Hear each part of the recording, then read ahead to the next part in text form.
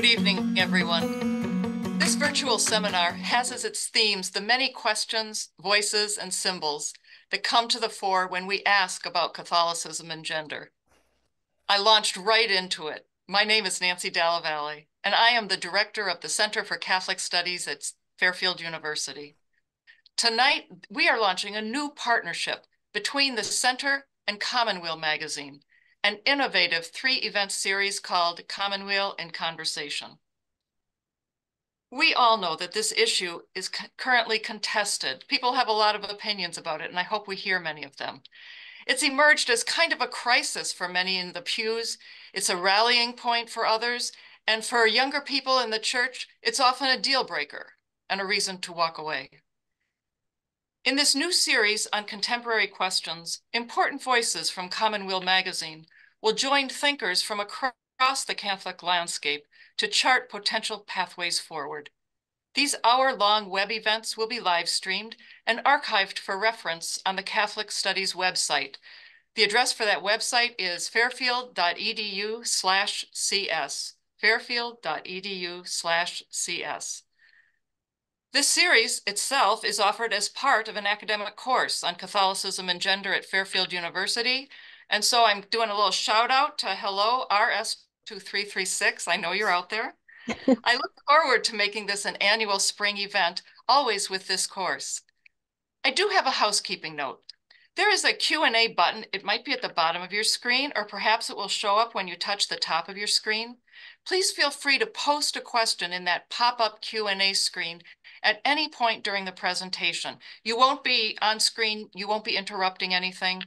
You will just put it there. It'll be archived, and I will be able to scroll through those questions when we get to the Q&A period, and I will ask as many of them as I can. But tonight we are honored to be kicking off this joint venture with two key voices from Commonweal. Ellen Connick, the executive director of Commonweal, and Molly Wilson O'Reilly, an editor-at-large and frequent contributor to the magazine. As they open our conversation, tonight they will be simply speaking from their own experience with us, sharing with us what we have titled, What We Hear When Catholics Talk About Gender. Our first presenter tonight will be Ellen Connick, Commonweal's executive director. Ellen. Hi, like Nancy said, first of all, thank you. I'm so pleased to be here. And my name is Ellen. I'm the executive director at Commonweal, which has for 100 years. In fact, we were founded in 1924, and now here we are in 2024. Has for 100 years tried to create space to parse the theological, the political, and the cultural questions of our day from a Catholic lens. I mention our magazine's endeavor, this attempt to make space and to host forums for wide open conversations, because I think the topic of these seminars and this course, hi to Nancy's students, this question of how the church talks about gender strikes me as theological, political, and cultural. There are many ways to ask this question and probably even more ways to answer it. So I'll try answering the question by relying a little bit on the theological, the political, and the cultural elements. But fundamentally, I'll be tying these perspectives together by relying on my own experience. So theologically, I grew up in the church of the 90s and 2000s, where youth ministers emphasized the importance of purity and sacrifice. I internalized these messages almost unwittingly. My Catholic high school bringing in speakers like Jason Everett to talk about saving yourself for marriage and praying for your future spouse.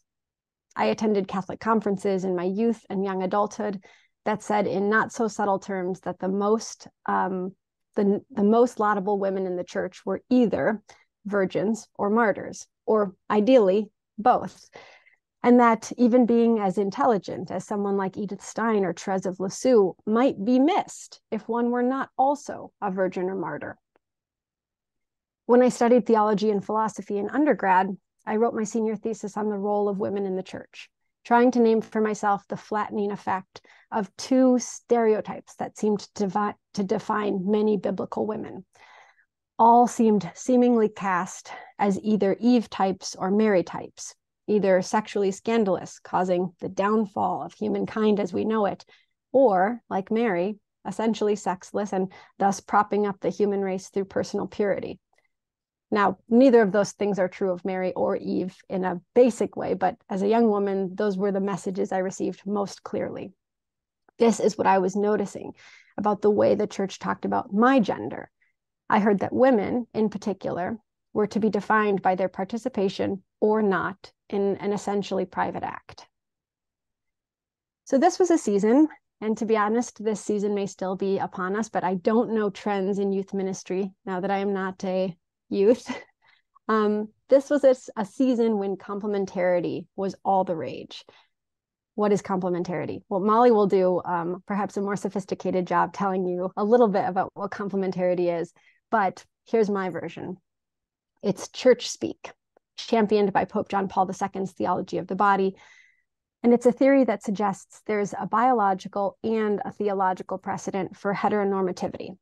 It advances a kind of heteronormativity that operates on what I think are rather bleak stereotypes for both men and women.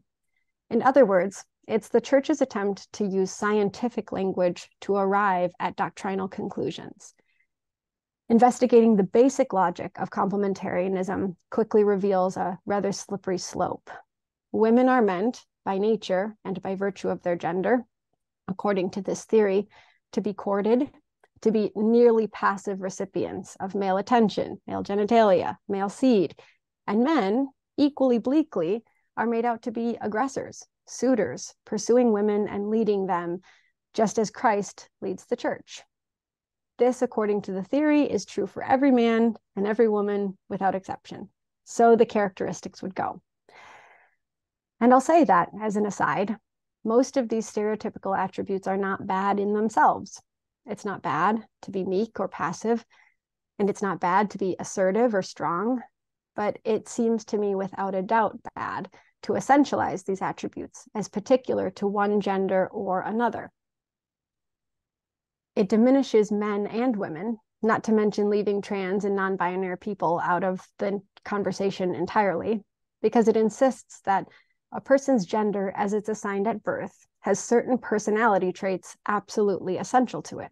So what then is a strong man, a strong woman, a gay man, a non-binary person, or heaven forbid, a person who is sometimes meek and sometimes strong to do in this system? When character traits are biologically ordained, the variety of our humanity suffers. So that's the second thing I'd say I heard when I was listening to the church talk about gender. I heard flat portraits of femininity and masculinity embellished with scientific jargon and theological trappings, as if those things could distract from this utter lack of nuance. I'll say that I think this utter lack of nuance is not just disingenuous, but dangerous. I think the way these theological stereotypes do harm to women are probably rather obvious to many people listening. We know that women experience sexual harassment and harm, domestic violence, economic violence, pay gaps, and more because of the way patriarchal beliefs, like those embedded in our institutions, including our church, operate. But they do harm to trans and non-binary people who are largely ignored when the church talks about gender, but who experience higher rates of violence than any other demographic, despite making up such a small portion of the population. And these stereotypes do harm to men too, who, when cast as the aggressor for so long, will begin to believe it. Since 1982, men have been responsible for 153 mass murders. Women have been responsible for 4. And this violence turns on itself. Men are nearly 4 times more likely to die by suicide than women. This is concerning to me, and I think all parties, all genders, are impacted by stereotypes that are insufficient. In a piece this summer that Washington Post writer Christine Emba wrote, she investigates this problem of modern masculinity, writing that, quote, past models of masculinity feel unreachable or socially unacceptable, but new ones have yet to crystallize. Where are men? What are men for the modern world? What do they look like? Where do they fit? These are social questions, but also ones with major political ramification. Whatever self-definition men settle on will have an enormous impact on society, end quote. So when we hear the church talk about gender, it matters because the narratives that men, women, trans, and non-binary people hear about themselves impact how all of these people move through the world and what they believe about themselves. Before joining Commonweal, I worked as the head writer at Springtide Research Institute, where we studied trends in religious and spiritual seeking among young people. And so I can say with some confidence, and to Nancy's point in her introduction, that there is a crisis of trust among young people toward traditional institutions like the church, and that lack of trust is often related to a failure of institutions to extend justice to its constituents, basic justice. And in the case of your generation, the generation who makes up Nancy's class and hopefully some other folks who are here listening in, gender and racial equity are in particular deal breakers. That is, if young people don't see institutions like churches, synagogues, mosques, temples, but also like banks, for-profit companies, governments, and hospitals doing the bare minimum in terms of equality, they simply won't engage those organizations. And I'll say that I think this lack of engagement may very well be justified. It can be hard to save what appears to be a sinking ship. Often people have asked me why I stay on something that seems to be so flawed, or to extend the metaphor, so filled with water, so dead set on its ways that it won't reroute even after we've ostensibly hit an iceberg. And I remember being asked this as a young woman. Why did I care to be part of a church that wouldn't make room for me? And I remember asking it, why should I care? And why should I stay? At various times in my life, I've answered this question differently. But I can tell you at least one of the answers now as it pertains to this larger conversation about how the church talks about gender. I worry really, about who will get to define the conversations around gender in the church if those of us dissatisfied with the current terms decide to give up on the ship altogether. In Emba's piece from the Washington Post, she poses questions about who will step in to offer men a framework for whatever positive masculinity might be as men undergo a kind of cultural identity crisis. She notes that, quote, many people hesitate to be the one to try to outline a new standard of manliness. But, she goes on to observe, only one group seems to have no doubts about offering men a plan, and that group is the alt-right. For a long time as a young woman in the Catholic Church, I listened for how the church talked about women and femininity. I listened to hear myself described, acknowledged, and defined. I still listen for those things, but now my listening has another quality to it. I'm a mother of 2 small boys, and I wonder constantly how they will navigate their maleness. What narratives will they be offered about what it means to be male? What stereotypes will they be expected to fulfill or buck? What tools can the church give them to be whole, healthy human persons? And will it be successful in offering those tools, those insights, and those truths to future generations? This is what I hear when I hear the church talking about gender. Thank you very much, Ellen. That is really, really helpful. And just, like you, sometimes I am meek and sometimes I am strong. And I'm really glad that you contributed that. We now turn to the voice of Molly Wilson O'Reilly. Molly is a contributor at Commonweal magazine. She is also editor at large, and I read her every time she comes out. Molly. Thank you, Nancy. Yes, so I have been involved with Commonweal for a long time now, since 2008 or so. And I have written a lot about this question over the years, as well as editing and seeking out other commentary. I am a cradle Catholic, and I am the mother of 4 boys. And back in 1994, I was the first female altar server in my parish in Scranton, Pennsylvania. And I go back to that formative experience, and it was very formative for me in my faith to get to do that ministry. But I go back to that when I think about the church and gender, because that was my first conscious encounter with the question of how my body, which as far as the church is concerned is the same thing as my gender, determines how and whether I can participate in the liturgy, the prayer of the church. So when I hear the church talk about gender, and I should clarify, I guess, that in this case, when I say the church, what I mean is the leadership, so the exclusively male hierarchy. I hear a kind of doublespeak because, on the one hand, the church affirms that men and women are equally made in the image of God, equal in dignity, both called to full and active participation in the church's life and ministry. But on the other hand, the church insists that the priesthood, and therefore its leadership in almost every meaningful sense, remains open to men alone, and that other types of discrimination against women are permitted and protected within the church if they can be seen to contribute to the health and maintenance of this all-male priesthood. So I'm going to explain a little bit what I mean by that in talking about altar girls. But I started researching and writing about the question of altar servers because looking back, when I was at Commonweal 15 years later, 15 years after it had been first permitted in my parish, I wanted to learn more about what had changed in 1994 and what hadn't changed, because to me, it was clearly a very happy anniversary to say, oh, for 15 years now, this has been a place where the church stopped saying, you can't do this, and started saying, yes, you can do this too.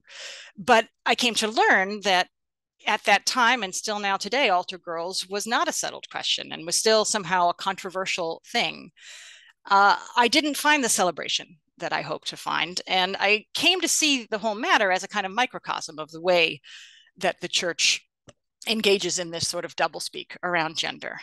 So I'm going to talk about that a little, but of course you can't talk about the contemporary church's attitudes about sex and gender, or really about anything, without talking about the Second Vatican Council.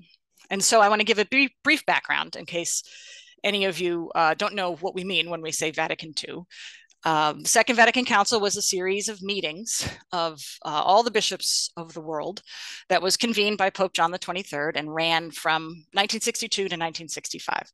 And it was focused on bringing the church into a more fruitful conversation with the modern world.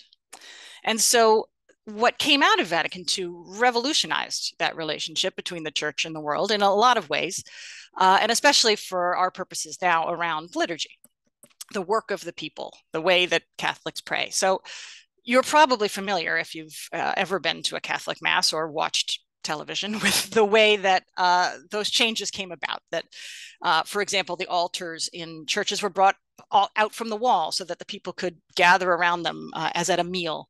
And the priest would stand on the other side of the altar facing them now and recite the prayers not only in Latin, but also in the vernacular, in the language that the people shared. Vatican II called for full and active participation from lay people, that is to say, the people who are not ordained in the church. And so in 1970, the Congregation for the Divine Worship issued guidelines to help guide those liturgical reforms. They said, for example, that lay men and women, non-ordained people, could read from the scriptures at Mass. But they also specified that women could not serve the priest at the altar, not even in a setting like a convent where there were no other men besides the priest present. There would be no altar server, but there could not be a female altar server. And that was reiterated in 1980. So what changed? Canon law was updated in 1983. And in canon law, the provision that had to do with the role of altar server seemed now to classify that job as a lay ministry, along with lector and usher and things like that. And so there were people who saw that and said, well, that would mean that women and girls can do this job now, and proceeded accordingly. And so there was a period of some controversy that some of you may remember between 1983 and 1994, when some people went ahead and invited women and girls to serve at the altar, and other people said, well, Rome hasn't said they changed their mind. So the question was put to the Congregation for the Divine Worship, and they reached a decision in 1991, according to their records, I learned, but they didn't publish that decision until 1994. So at that time, they sent a letter to bishops, and it confirmed that that interpretation of canon law, that it permitted female altar service, was correct. But in spite of that, the bulk of this letter was dedicated to preserving the right of bishops to exclude girls and women, because altar boys had traditionally been seen as potential candidates for the priesthood, and because the priesthood remained open to men only. So even after 1994, a girl who wanted to be an altar server could be turned away on orders from her bishop. And later, in 2001, the Congregation for Divine Worship clarified that even in a diocese where bishops had decided to permit altar girls, which by then was all but I think 2 dioceses in the United States, priests retained the right to exclude women from serving at the altar. So a priest whose bishop decided to exclude female altar servers couldn't say, well, they're welcome in my parish. That wasn't allowed. But a priest, any priest, could say, no girls can serve in my parish, and Rome would back him up. So what strikes me when I look back at those Vatican documents and the conversation around them and the conversation that didn't happen around them is the lack of concern for the well-being of the women and girls that they affect. There a lack of interest in our perspective. You will never find an apology for leaving women waiting so long. There's no celebration to the new openness to women that they heralded, no acknowledgement that excluding women has a cost for those women and for the church in general. They are fundamentally documents that are written by men and addressed to other men, grudgingly admitting that technically men can allow women to participate as long as it's clear that they don't need to. So it was somewhat dispiriting for me to discover this because I had experienced being an altar server as something that brought me closer to my faith and closer to the Mass and helped me develop a love of the liturgy that I still have. But here, it seems to me, is another kind of doublespeak from the church, because Pope John Paul II, who of course was the Pope in 1994, and who insisted on the necessity of maintaining the exclusively male priesthood during his papacy, spent a lot of energy developing the theory of gender complementarity that Ellen mentioned. I think Ellen described it really well, but the basic idea, right, is that women and men have different gifts and strengths and roles by virtue of their gender, and that they need each other to be complete. And yet, the celibate, male-only leadership of the church never really seemed to worry that it might be missing something important in excluding women from its deliberations or from roles like serving at the altar. And that in talking about women without listening to women first, they might not be getting the whole picture. So what do I hear when the church talks about gender? Well, very seldom do I hear an acknowledgement that sexism ever played a role in shaping the church that we have now. I hear a reluctance to ever say we were wrong, and an inability to acknowledge that we may have more to learn about gender, about sexuality, about the human experience in general. The conversation that I hear is dominated by the paralyzing fear of looking directly at our church's participation in the continued oppression of women, the marginalization of gay and lesbian and queer people, and the outright refusal to acknowledge the existence of trans and non-binary people.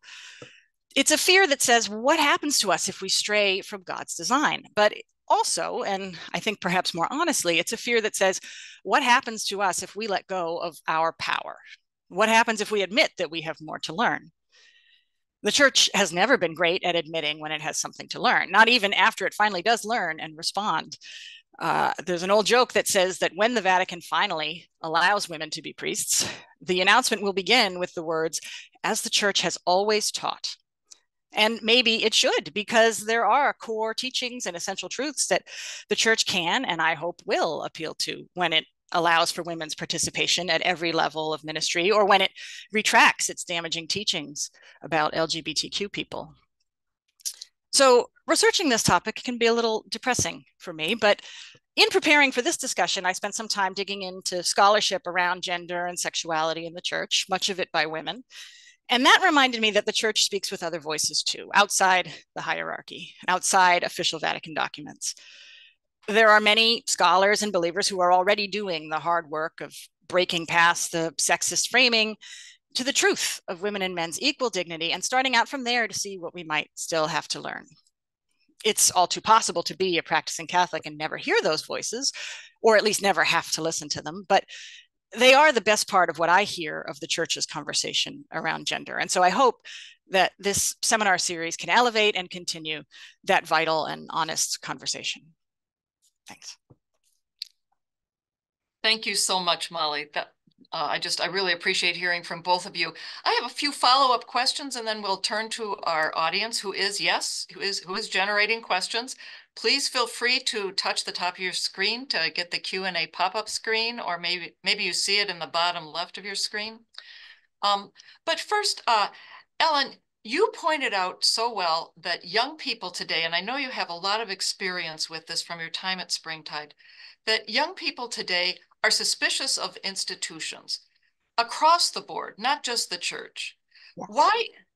Why is there anything in particular about the church that is putting them off that would not be true of other institutions, or is this a more generalized suspicion? It is a more generalized suspicion, but there are certainly hallmarks of the reasons for suspicion around religious organization that aren't true or necessarily true in things like hospitals and banks. Institutions, by and large, have sort of lost the trust of this younger generation who, see in the news regularly betrayals, abuses, scandals, crimes, and many of them perpetrated by people in power and then covered up by people in power. So they're inheriting traditions where certain generations, 3 or 4 generations ago, there was the utmost trust in certain institutions as pillars of society, that if you gave to them, they would give back.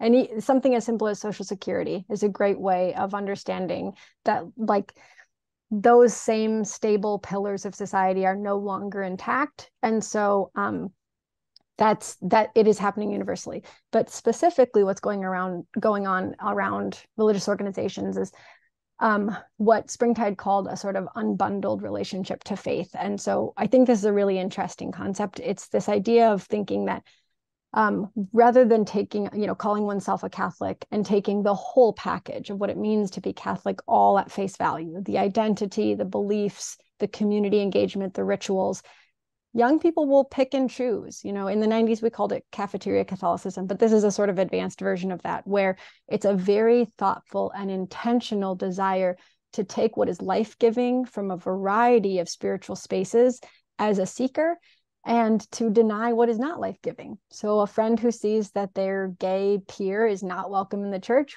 will take what they can from the church and then leave behind what doesn't feel good, what is not life-giving. So there's a sort of confrontation of that hypocrisy, an unwillingness to tolerate that hypocrisy. And instead they'll say, I'll take what good you can give me, and then I'm happy to leave the rest behind. Oh, that's really helpful. And it's a helpful contrast with that cafeteria Catholicism label that was thrown about for so long. This is actually different, the unbundling that you're talking about. We no longer have 3 channels on television. We have streaming services. It's totally unbundled. Younger people are not identifying with political parties. They identify with issues. Would it be similar to that, do you think? Exactly. That's exactly right. And it is different than, the cafeteria Catholicism, especially insofar as we think about it as a serious and thoughtful discernment rather than simply an opting out. Like that it is coming from a place of discernment and value judgment rather than I don't feel like getting up at 9 a.m. on Sundays. Like it isn't laziness, it's thoughtfulness that propels them. That's helpful to know. You said something that just really struck me. You were talking about the alt-right, and you were talking about the rise of suicide among men. And you said the violence turns on itself. And I wondered if you wanted to unpack anything about that. I think I think that when men are not given narratives that support them as whole, healthy humans, and they're cast in roles that make them out to be powerful, then feeling weak becomes a problem. When they're supposed to be stoic, then being emotional becomes a problem. And when they're disappointed, or when society tells them that they have everything at their fingertips and they are the recipients of utter privilege, but they feel at a loss, or weak, or jobless, homeless, struggling with mental health, but the overarching social narrative about their position in life is about their privilege, those become so the tensions, I think, become so serious and so difficult to unpack, that and there's so few communities that will unpack those things for them. And so I speak with experience from this. My own brother died by suicide. It wasn't exactly related to these particular tensions, but I do think that part of it is the difficulty for men to get access to the mental health resources that they need. But I also think that in a time of total instability, what feels like a time of real cultural flux that we're in right now, people are looking for stability and certainty. And the alt-right and folks like Jordan Peterson and others are happy to provide very clear traditional roles and identities that reinforce a kind of masculinity that is not self-reflective, is not emotional, is the old thing it used to be, because that's safer than the instability of what the kind of liberal message is these days about toxic masculinity. So yeah, that's how I begin to think about some of the tensions and dynamics at work in that.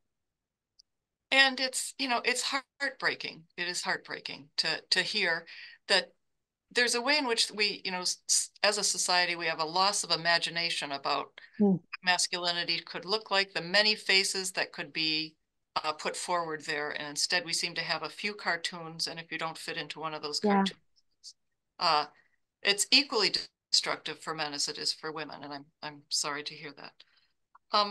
Turning to you, Molly, I'll tell you, when they first started with Altar Girls, I remember reading, and in fact, someone in the chat here said, oh, no, I knew someone who was an altar girl in the 1980s, so there might have been some very progressive parishes out there.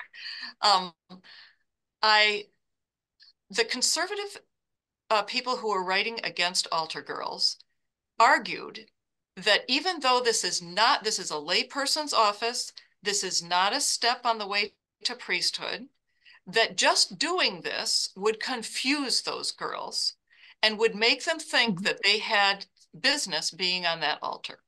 And here's the thing, I think conservatives are often right about symbolic issues. I don't agree with them, but is it true? It seems to me to be true that symbols do function. And those altar girls, that comfort with the machinery of ritual, that comfort with walking into the sacristy as someone who has a job to do, that sort of the demystification and the welcome that was greeting many altar girls as they took this task up, learned how to do it, felt themselves useful there. I think that could have an effect. And I think conservatives were right to fear that, because they knew that, in fact, symbols matter. Any sense of that? Yeah, I mean, you're definitely right. When I was writing about it, I did a lot of looking up, because the Congregation for the Divine Worship had said that if a bishop wanted to permit it in his diocese, if he felt he had a good reason, he would need to explain that reason carefully so that people wouldn't be confused, which struck me as funny and still strikes me as funny, because that wasn't what people found confusing in my experience. It was the idea that still in 1983 or in 1994, we were still saying no.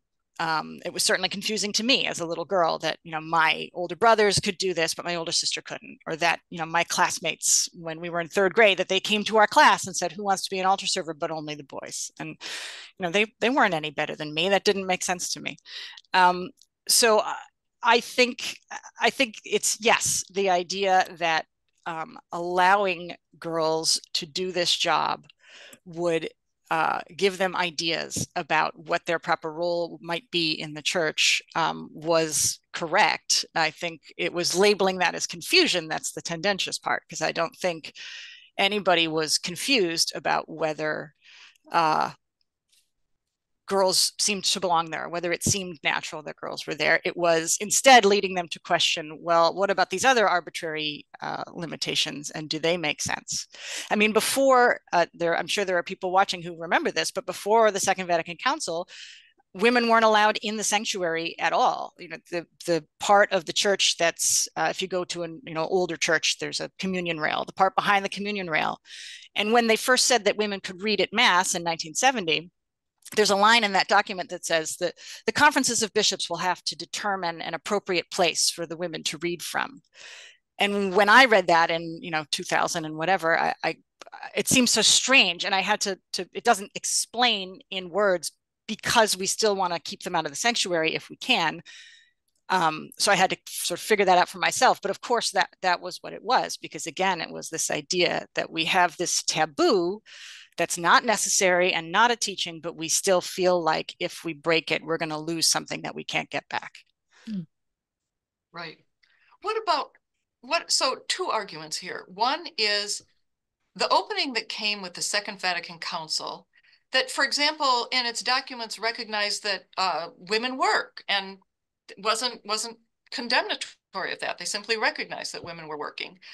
And that women held a number of jobs and that this was fine, seems to be a different tone than that emerged during the pontificate of John Paul II, that suddenly and very explicitly was articulating a particular sort of psychosexual gestalt for female persons that would issue then in a number of norms. And it's helpful for when I talk to my students, they think that sort of the progress or the backsliding in the church kind of all went one way, but in fact we have kind of circled way back around in terms of questions of gender in ways that have really surprised me. Do you have anything to say about that, Molly? Yeah, I mean, I do. I think that in our society, we tend to tell a story of forever making progress forward. That is a little too simplistic, but we are at least willing to say, it's better now than it was before. We were unenlightened before, and we're doing better now whenever we make some kind of progress in any kind of civil rights, human rights. And in the church, we can't even do that because, like I said, the church has no mechanism for saying, well, we were wrong before. So even when it makes changes, it doesn't ever acknowledge that it's making a change. And I definitely think that that's part of why we're so stuck when it comes to women's roles, and why it's possible to backslide if you're a pope who wants to articulate a justification that you think will sound better to contemporary ears, because it doesn't just flat out say women are not as intelligent as men, or as responsible as men, or as important as men, as the church did sometimes say before the Second Vatican Council. You can't say that anymore, but you do still want to arrive at the same conclusion, which is that women are not made for the most important jobs in this church, or maybe in the world. I don't remember the beginning of this sentence. Oh, well, the church lets you do that, I guess is what I'm trying to say, because it's not in the process of saying, we don't, maybe Pope so-and-so said this, but that's embarrassing to us now and we don't say it anymore. They just sort of quietly stop saying it. And so then some future Pope could go back to it and say, actually, I liked that. Right, we do have a tendency to sort of homogenize tradition. I think that's really true. Now, I have the chat has the questions have exploded here. So if you will, please, I'm going to follow up on that one, Molly, with something from Katie Wright. Hello, this is Catherine Wright from Dr. Dalla Valle's class. Why would people or religious leaders be reluctant to allow women to be ordained? What differences do men and women hold in their contribution to Christianity and to the church in the priesthood? What are the positives and negatives of having women have a larger role? I offer this to either of you. Would you like, Ellen, you're smiling. Would you like to bounce in there and then? It's a great question. I'm reading it again for myself since I have the luxury of it being in the chat here. Why would they be reluctant? I laughed because it's like, why would they be reluctant? that's how I'm like actually feeling the question. I think there's why would they be reluctant? It's largely what Molly has said really well, which is that there's fear around a shuffling of power dynamics, I think. But also, like, if I were to give them the best possible response to this, the church moves slow because it does not operate in the same way that secular culture operates. And I think that can be a very good thing. I think sometimes, like Molly was saying, progress as good and forward moving is not always the case. I can recall, as a kind of aside, a conversation with my brother a long time ago talking about technology and how kids are so smart now they can figure out all the buttons on the iPad. And I thought, Homer had a year's worth of poetry in his head memorized. Like what's the better brain? I don't know. Like, so the idea that progress is always good is an interesting question to me. And so I think on the one hand, the church is wary of appearing to move along the same track and at the same pace as cultural trends. And so where there's feminist movements in culture, I think that almost makes the church want to press the brakes a little bit, to say, well, we wouldn't want to appear to be doing something that's culturally ordained because we're driven by a different order. But I do think the question around gender, both how we define it and then what roles are given based on those definitions, is this really long-term one. And I think probably some of this is coming up in Dr. Della Valle's class. But we have this really interesting history of men and women both having more fluid relationships to their sense of gender. Even God in scripture having, sometimes male and sometimes female language, that there's the church's language around this is so much more capacious than the actual terms being used in current conversation, that it does strike me as mostly fear about the novelty rather than a sort of very open-handed engagement with the fullness of our tradition and what's possible for us to think about when it comes to gender. I think could be more expansive than what secular culture does, but it would be in this really narrow way at the same time. So did I answer the question? I don't know, but I enjoyed the question very much.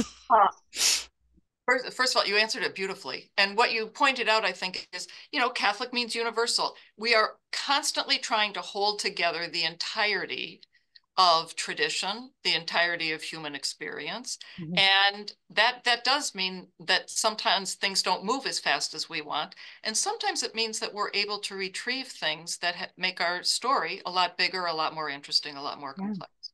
Yeah. I have another question here from Julian. And so, Ellen, if you would just stay with me for a second. Ellen pointed out that the current crisis is part of young adults' perception that the church is not open enough, and that as an institution, it has not fully reached its goal of social justice. So the church under Pope Francis is accommodating LGBTQ plus Catholics. How does it maintain its values while becoming a more modern community? Ellen, you could answer that, or Molly, would you like to jump in there? Is that of interest? Go ahead, Molly. I was waiting to see if Molly had interest, but yes, go ahead. Yeah, I feel like I kind of got lost in the question. I was reading along again. I love the chat feature. That's The fine. idea Ellen, is how does the church maintain its values and traditions while becoming a more modern community? Mhm. I worry more about the church maintaining its existence without becoming a more modern community. I think. I don't know. I think the people who run the church, with the partial exception of Pope Francis, I would say, are very set on the idea that the church's identity is its limitations around things like LGBTQ people or the role of women. That those things are not just elements of church teaching, but constitutive of the church in a way that they must be clung to regardless. So I don't know. I feel like Pope Francis has come in a way that is trying to undo that anxiety a little bit. And that's really necessary. But I've been dismayed by how much pushback he's gotten, or how much sort of non-cooperation he's gotten. this these issues, especially issues around gay people, queer people, and their role, their participation in the church, feel to me very similar to the idea, the question about women as priests. Is why wouldn't we want to, if it's possible, and I think so many people have persuasively argued that it is possible to explore more openness, why wouldn't we want to do that? So I think I don't have an answer though. I Thank you. I That's really helpful. Please, Ellen. I like the idea. I'm again borrowing from Molly, who had all the right remarks, but I'm just stealing them for other reasons now. The church is not just the leadership of the church either, and all along it has been the people of God, and even there's precedent for the way the people of God impact doctrine. There's real channels in the actual mechanisms of the church for the people of God to arrive at conclusions by virtue of their prayer, their experiences, their revelations. And so, first of all, that I think there's a dynamic here where we're talking about a more liberal church. That church already exists. That is the church. As long as we don't leave, the liberals among us, then that is the church. And so is the other one. They're just both the church, which is one of my favorite things about being Catholic, is that there's just enough room for everybody. Peter and Paul kicked it off by being in constant fights with each other, and that's kind of my expectation for the long term here, is that we might keep elbowing each other a little bit to make more room. But importantly, I remember when I was in a theology class as an undergrad, recognizing that there are roles in the church. Some roles are to expand and some roles are to constrict. And they're actually both needed for us to arrive at the middle ground, which is the truth. And so we have the work of theologians and Commonweal, if you don't mind, trying to expand, and the classrooms trying to expand. And then we have magisterium, which is trying to say, now to define what's been expanded, we need X, Y, Z. Those are the right terms. This is the right formula. These are the people who can do it and the people who can't. So there's this constant dance of expansion and constriction, but that's part of the model of the church itself. And I think that's where we land on how the church develops and grows and becomes more modern, but it's actually a pretty ancient practice. Okay. I encourage everyone to look at the questions. We're not going to be able to ask all of these, but there is a great conversation going on in that question answer, which is just so terrific and so exciting to see. Speaking of that push and pull, though, several people have asked about this recent document, Fiducia Supplicans, which allows clergy who before had been enjoined from issuing blessings of some kinds to extend blessings. People are picking up mostly on the fact that clergy are allowed to bless same-sex persons who come to them asking for a blessing. But when you talk about the church and the pushback to Pope Francis, this is an example of it. It quickly becomes fairly politicized in the United States, but I think more importantly, it's a global church. And so openness to LGBTQ persons is not uniform through the church. How are we to go forward? Are we going to end up in schism in the US? Or is there a value to keeping that, what I think of as horizontal Catholicity, holding us together? Even if it means that things might not go the way I would vote. I mean, yeah, I see Pope Francis being characterized a lot on the right or by conservatives as radical and reckless, and I wish is what I sometimes think, because he's not that at all. And reading this document, looking at this document, was from the CDF under his leadership.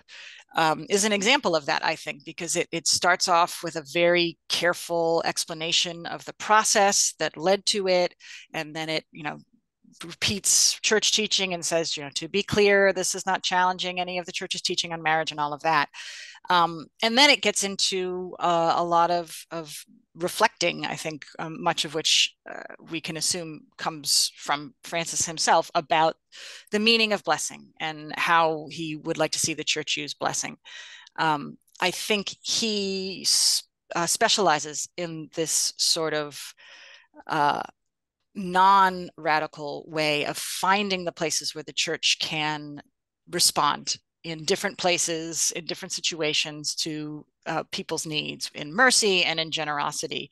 And this, if you read the document, is supposed to be interpreted as an example of that. So if this kind of move leads to schism, it can only be because of the reactionary impulses of the people who don't want to see the church become more generous or more open, even in the ways that the CDF is explaining are available to it right now.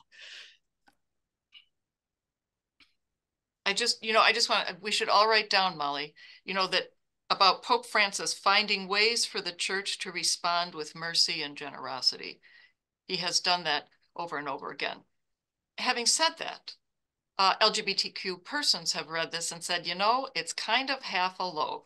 Mm-hmm. Followed it up with a document that said so very carefully, "Ooh, we're not blessing the union, we're just blessing the persons." Mm-hmm. Right. Which feels like kind of half an acceptance for many, I think. And yet it still is in a document that many would say is so merciful and generous that it fails to teach the truth. Mm. How do we think about, it really does, it does end up creating quite a conundrum.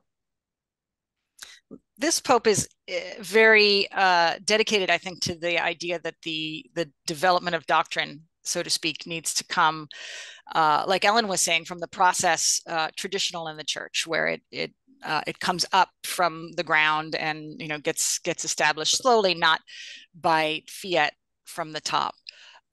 So I can imagine, and maybe I'm making things up, about the changes that Pope Francis might like to make if he wanted to, rule as a tyrant, which is ironically the thing that his opponents on the right are always insisting that he's actually doing. And I think he's really working to lay groundwork for the church to be a church that can make changes when they're necessary and can say, we got that wrong and we need to rethink it. And that's what the synod and all of that is all about. But in the meantime, yes, we get these sort of half measures that indicate a certain kind of openness, but also, are very clear about what they're not. And all of that leads to it's always been a challenge, I think, for the general public and the general news media to try to translate something happened in Rome, but it wasn't everything that you think might have happened, but it was. So I sympathize with anybody who has to try to communicate what this means and what it doesn't mean, because I think there's a lot of both. But I think you are putting your finger very much on how change happens in the church. It doesn't, you don't just finally produce the document and they say, now we get it. Okay, mm-hmm. We're changing mm-hmm. everything. There's mm-hmm. going to be a push-pull all along. Mm-hmm. Mm-hmm. I'm going to a question here from my friend Diana McAlintel, who says, I'm interested in the panel's insight on how gender roles in the church might be approached differently in communities of color. Beyond the imbalances of power, there seems to be other layers of concern among women of color that aren't always expressed in discussions that are less diverse in their voices. What would you say to that? I think there's probably I think she's probably right. These conversations go differently. The presenting issues, the things that just really kind of stick in your craw, might look differently in communities of color. Any sense of that? I think that's 100% true. And I can't speak from experience, but I can speak by quoting some of the really wise people I have read on the subject. That I think very often the movements that white women tend to champion are those that imitate the power structures that white men already have.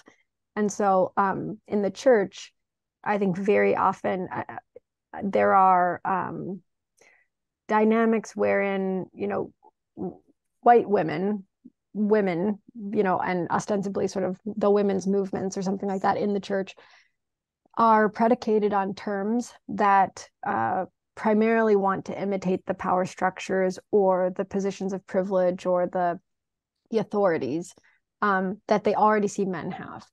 And when we do that, and this happens, I think, in secular feminism too, we often end up leaving behind a kind of femininity, a role for women that now needs to be replaced, and then it gets replaced by women of color. So there's this book by Rebecca Trice, something like that, talking about when women, moved into the workforce, like who stayed home with their kids. It was women of color, because when we talk about women moving into the workforce, it was white women. That's who moved into the workforce. And so I think we have to be very cautious about assuming that the thing women want in the church is the thing all women want, instead of it's the thing white women want. And so by and large, I would say there's a tendency for feminism to be cast as a kind of white feminism, which is, a term of art these days.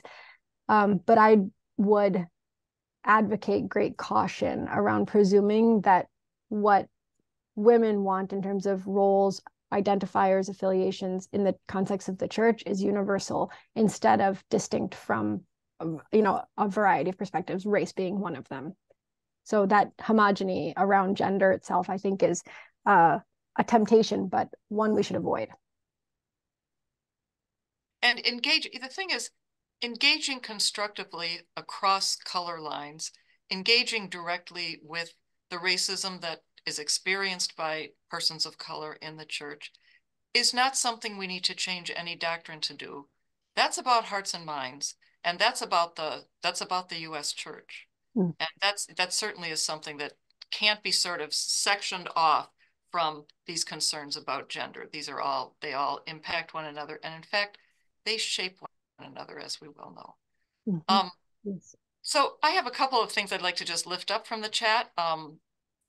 Someone said here, in my observation, women have always been welcome in the sanctuary, provided they are equipped with a head rag, mop, and dust cloth. Oh, I think my first experience of being very comfortable in a sanctuary was as a fourth grader cleaning the church on Fridays. I could go anywhere I wanted as long as I made it clean when I was there.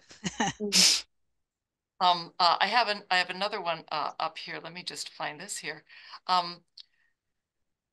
Someone said that they seem to recall that our conscience is supposed to be our guide from the catechism. I believe they are right about that. How do we think about the church when we think these very contested questions should also be questions of conscience? They're not just of social policy, but they're about sort of individual persons asking, who should I be standing before God? And along with that, I would mention that someone else in the chat said, are you going to talk at all about this women priest movement in the Roman Catholic Church? Would either of you like to address any of those?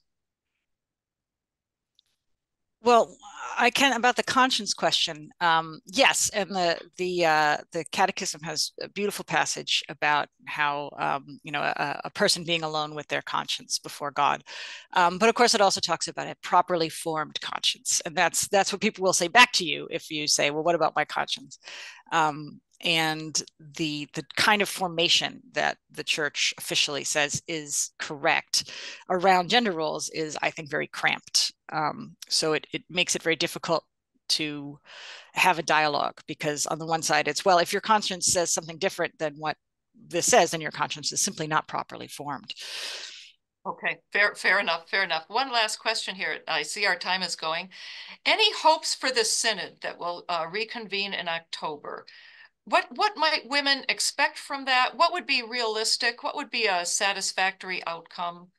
What do you hope is at least heard in that forum? Ellen, I'll ask you to start. I'll ask you to finish, Molly. I think I feel hope about the synod, and my hope is that I don't have any expectations for immediate fruit, to be honest and rather frank, but that there will be groundwork laid that make invitations to women a regular feature of gatherings at the Vatican, and that will make women's voices and participation more readily heard, and that those will take effect in the life of the church over time.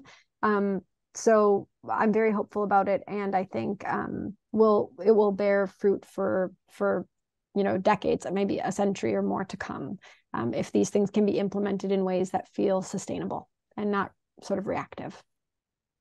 Thank you. Molly.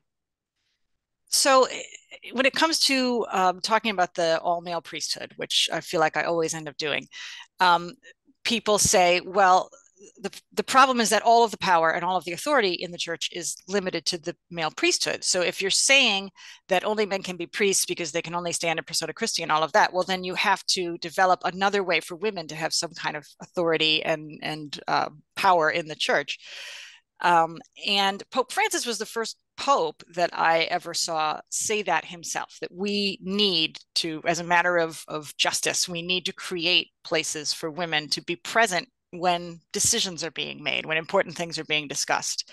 I would have liked to have seen him do that more radically, but the Synod, it was an example of a place where he began the process of doing that in a concrete way. So if only that gives me some hope, that kind of model, if it can be maintained and expanded on for an increase in justice in the church on matters of gender. Thank you so much. On that fairly hopeful note, which I think we do all share, I will say thank you to our audience tonight. Our next episode in this event series will be on March 13th at 5 o'clock. You can sign up for that, register so that you're part of the conversation at fairfield.edu/CS. I want to thank our friends Molly Wilson O'Reilly and Ellen Connick from Commonweal Magazine for joining with Fairfield University on this new venture. So thank you so much. Good night, everyone. Thank you. Good night.